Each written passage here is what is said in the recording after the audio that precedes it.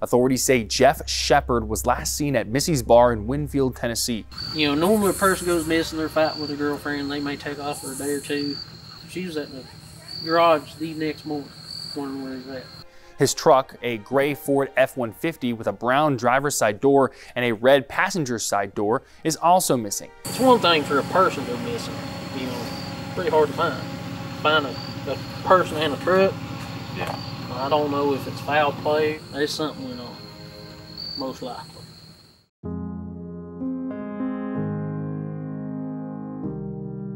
We come home from the hospital the day he went missing.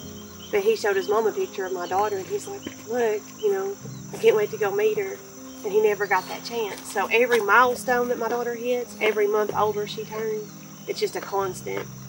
He's not there. He's not there to see that. I mean, it's just really hard because, you know, you try to focus on the milestones your daughter's reaching, but then it's in the back of your head, like, you know, he was looking forward to seeing this. Yeah. He's not here. Josh, her husband, Jeff's brother, I mean, he's super supportive of all of our shenanigans. Like, no matter how crazy a lead may be, he's either like, okay, be careful, or I'm going with you, and don't you dare go until I get off, you know, just to make sure we're safe. I believe he's kind of accepted the fact that he's not coming home, but he don't want to just flat out say it without the proof being there. Me and Jeff growing up, most of the time we'd either fight or feud or something, you know what I mean? He liked hunting and fishing, I liked working on cars, so we was just two polar opposites. Right. But once he got older, he went into that bar crowd. It kind of separated us right there, and you know, what time he did come around, you know, what, 10, 15 minutes was arguing. But at the end of the day, he's your brother. That's my brother, you know, that's the only one I got. Right. Anything you guys have gotten into that's been like super sketch? Everything. Everything. So Jeff's cell phone is also missing, which I'm 99.9% sure that I found that at the bar in the lost and found box. We gave it to the state police.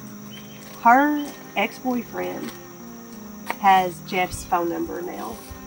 He is also the same ex-boyfriend that was at the bar that night or a couple of nights before then. And he was making comments like, I'll make him disappear if you want me to. He went missing about 10 o'clock at night. Then pictures was took about 8. So they was running back and forth bar hopping is what they was doing. Okay. They was going one bar to the next bar. Could things have escalated that night with that guy? Like I said, it's a mystery. I have no clue. Has that guy been questioned? Or? Yeah. Police talked to him. They went and, you know, done search warrants here and there. Sure. Nothing's come up. That's something we know, most likely.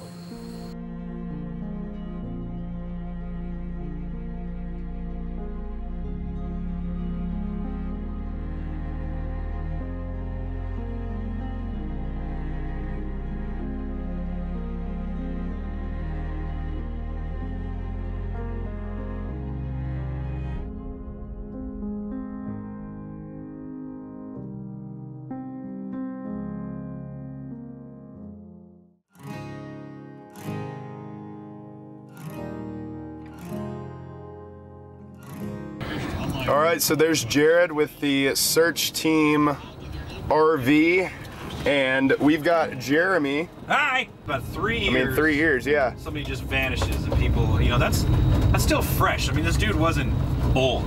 They would definitely like to know where he went. You know, he was loved in this community. So there's 4 or 5 different lakes on the shooting range, and I'm actually gonna throw up a little aerial view of all the bodies of water, but this was a very sentimental place for him to go, and we know that we can search all these different areas and hopefully clear all these different areas, and I think Jared just actually got permission for us to go in there and search, so that's a good sign. Do you often run into cases like that a lot, where all these properties are like private access and you have to... Oh, 100%. All the time? You know, there's been several that we have solved now where they were located on private property. Where would you go if you were going to? Oh, well, this property. Well, who owns that property? Oh, well, that's, you know, Dwayne and Trevor. Trevor's doing the building up there. You know, he's the son. You know, Dwayne's the dad. Go track Trevor down. Do you often run into cases like that a lot, where all these properties are like private access and you have to... Oh, 100%. All the time? You know, there's been several that we have solved now where they were located on private property. Wow. And also private property where, say, you know what, it's already been searched, But okay, go ahead and search it again. Search it again. And then I know even like those times too where you've like searched places again, you've like, I mean, it's so easy to miss like little small spots, and you come back to these places and it's just like, you know, they're right there. Yeah. You know, and the thing is we always say, until we've searched it and we put eyes on it, we don't consider it searched and cleared. We are actually, I don't know what this location is, if it's a construction site, if they're building something, I'm not sure, but there's multiple areas of water, and right behind me here, I know that there is a quarry, and we're gonna be sonaring. We've got a bunch of people that are gonna be on boats. This is the closest water to the, is it the bar? Kinda, yeah. And to the girlfriend's house. So it's like It's like first spot that should be checked. a first spot that should be checked for sure. They mentioned that this was a really special spot for them because they used to come out here and shoot guns all the time. And there are multiple bodies of water on this property. Anytime there's a deep body of water and a road leading to it, there's a chance for us to find something. So let's keep on walking. We're looking for that, like that off chance that there was a road that came back here. And we're also looking for like broken tree limbs from 2 years ago. Anywhere where he might have gone off into the deep quarry knowing this is back here. This road has been here. If you look on the map here. Okay. It comes back in here underneath the foliage because then it's going to come to this intersection. And then is that intersection going to drop down? We don't know. We don't go. So this is where we're at. So at the chicken farm. Yeah. Come up past it and come over here that we're going to be connecting with. It actually drives right up south. Right. That's where we need to get to. That's where we're at right now. Okay. You have an incredible no trespassing sign, but great news is you've got permission to be here. That's what we're looking for here is it going to be deep enough for a vehicle to have made its way up here and hide in it? If you were a betting man. 100% no on this one. I agree with you. But, however, okay. there's an oil slick right here. Well, here's the thing. In order to identify, let's just move down to another part of the pond there. If this is consistent all the way around the pond, it's not a vehicle. It's not normal. But we are in old strip mine, rock quarry, whatever this used to be that is toxic, potentially. So yeah, that could be it. Could not. Boat ramp right there. Yeah. Yeah, near his home. Yeah, that's about 6 miles, 7 miles from his house. 100%. Makes perfect sense as well if it's only 6 miles from his house, and that's north of town, right? South of town. Okay. So I guess right now we're heading to Jacob. Let's meet up with Jacob at the reservoir that's 6 miles from where Jeff was actually lived. Okay. Which is going to be the next logical location to go check now. It doesn't become viable for us to just close our eyes and throw a dart in hopes of. You know, when we come into it very strategically as to, all right, here's where he was last seen. Here's where he lived. Here's where his girlfriend lived. Here's where he worked. Now we start triangulating all this. You know, just learning all the different tips and tricks from you and learning all the knowledge that you have to offer with these different cold cases that you're working into. It's really amazing to learn. So no cars? We didn't see anything that stood out as a car. So I think, I'm saying the spot's clear, but we're gonna let the expert. So the plan is we're gonna meet up with Jacob from the channel Chaos Divers, and he's been searching an area over here that we're gonna take a look at, and I think, I may be wrong, but I think we might be breaking out the sonar with Jeremy. Maybe. Oh yeah. Yeah. I can't believe that worked. What? More tough. Glad it works. Yeah. It's our second time this week. Someone had to pull us out or something. Oh my God. They're gonna be looking right now. This is one of our last locations that we're gonna be searching today, but hopefully throughout all this, we'll be able to find any cars or trucks or anything that may be missing in here.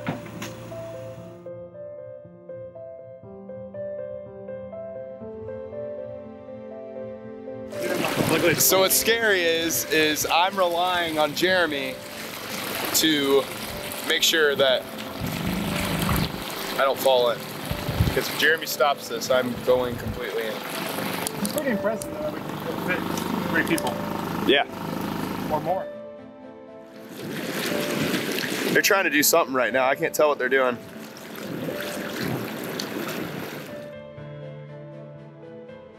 Oh, there's a bunch of trash, you know? Oh, look at that. We can take that. All right, we're gonna run this fast, so we'll be back. I can do it. All right, I am not complaining. Don't, just chill. Baby steps. I got it. You. Okay, There we go. Welcome. Welcome. How's it going? Pretty good. I feel so much safer in this boat than Doug's boat.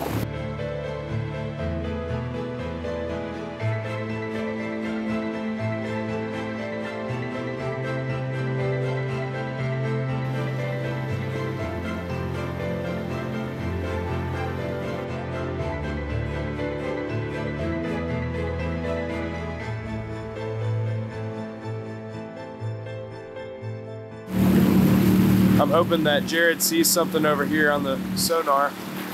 We're gonna be right before this gray tower over here is where the boat ramp's gonna be.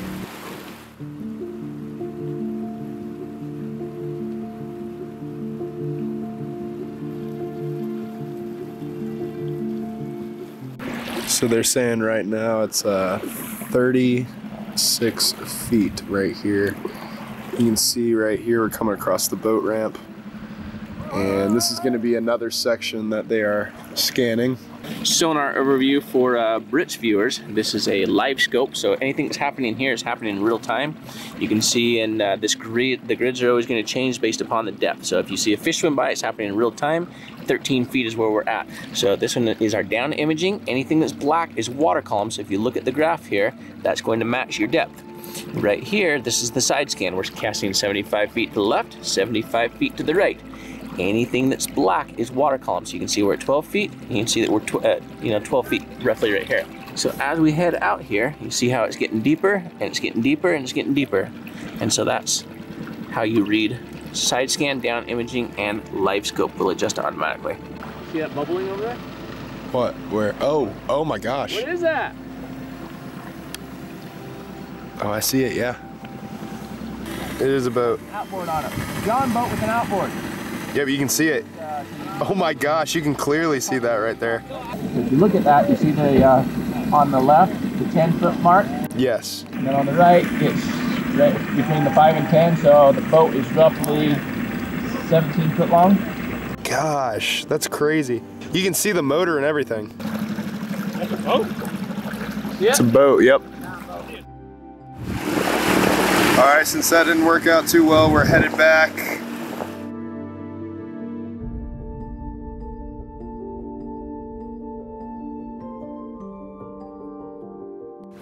All right, so we are about to get back to the dock and call it a day. I mean, like the sheriff's department around here and state police, they've tried everything they can do to think of, but the problem is if you don't have no place to know to go look, it's hard to get them to just go out and, you know what I mean?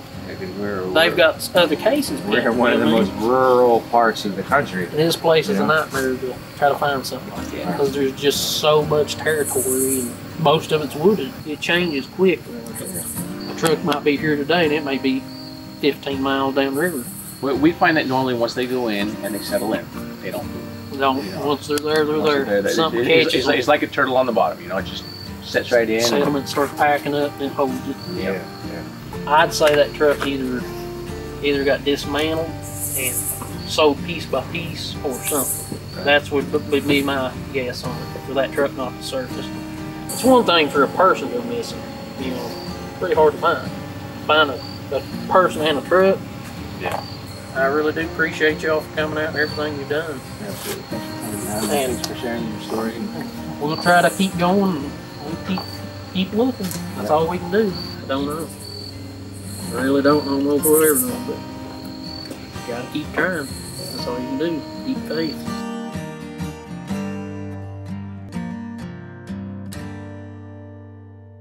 What I was really hoping for today is like clean cut, there he is, not an accident or the unfortunate. You know. That's kind of where it was leaning. I mean, after we talked to, I forget his name. Yeah, Josh was Josh, and that was his brother. Wow. Yeah, Oh my goodness. Down at the very end. That's amazing.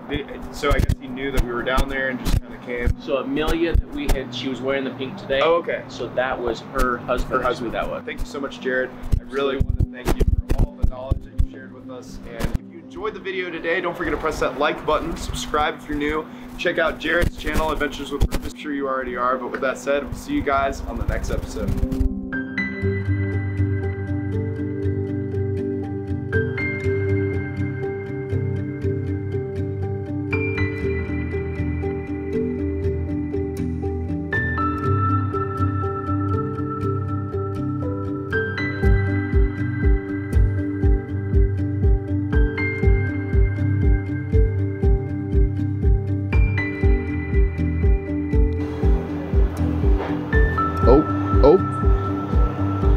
Alright, so make the frog part of the outro? Yes. Okay, Alright, so day one of searching with Adventures with Purpose comes to a close.